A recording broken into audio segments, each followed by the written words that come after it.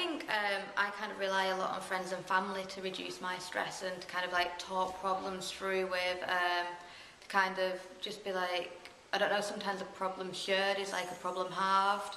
I think I kind of make sure that I spend time doing the things I like to be doing as well, like going out for tea, going to museums, going to like cultural events, things like that, shopping.